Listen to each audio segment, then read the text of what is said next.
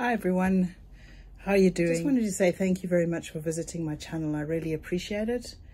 And if you're enjoying the content, please like, subscribe, comment even. It's been really nice reading everyone's comments, and I know because I've done quite a few of these, it's been quite fun. People coming in and giving me feedback about the colors and stuff like that. So yeah, it has actually been a fun little project to do in the lead up to Christmas. Today I'm using Monte Mart pouring acrylics paints. So these are already pre-mixed, and today I'm going to be doing white, gold, Shiraz and pink. I think this is just called it's called hot pink. Hot pink. The white, I already have some already mixed into little bottles, but it's all the same paint, and we're going to see how this one turns out. So I've got my little cup ready, and I'm just going to start pouring the colors in, and as usual I will fast forward this section.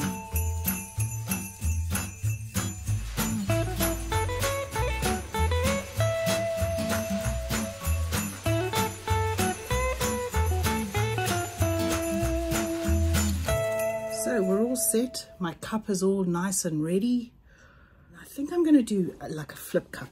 Just feels like this is a flip cup bauble. Look at that gold, isn't it nice? Wow, these colors are lovely.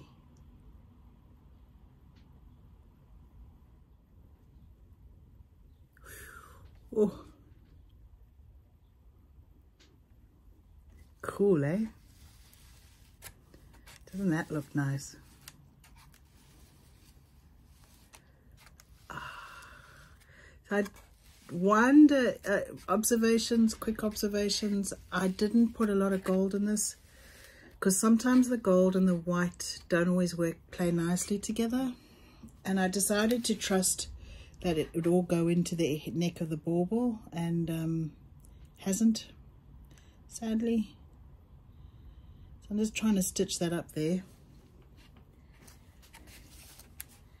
a little bit, just get that paint to travel in as much as possible without muddying the neck of the bauble, you know.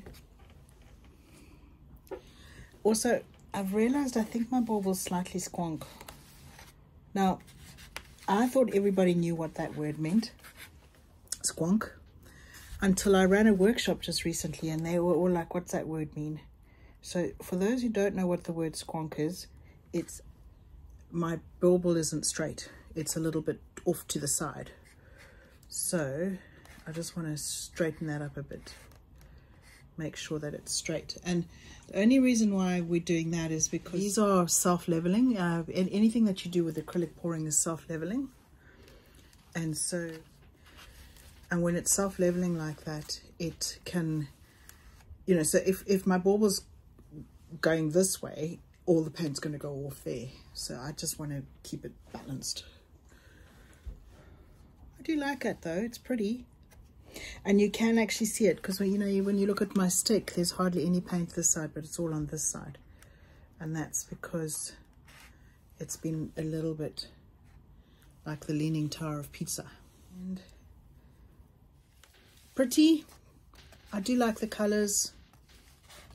I think I should have added more gold.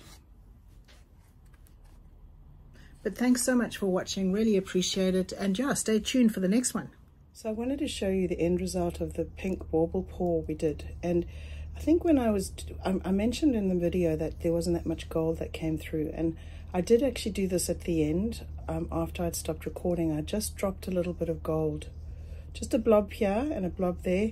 I thought of dropping a blob here, but there was a bit of gold here at the time. I'm sorry, I probably should have done four, and you know, the blob, and I did it on purpose so it would just travel into the neck like it has. And I think it's still, you know, it would have probably been nice to have some uniformity, but then in a way I think it's quite nice that there isn't uniformity. So I love the colors, I really do. I think these are really pretty colors together. That's the top of the bauble. It looks like a flower. It came out really nicely, and that's the sides. And I think the little bit of gold makes it interesting. There's the bottom. So yeah, that one came out really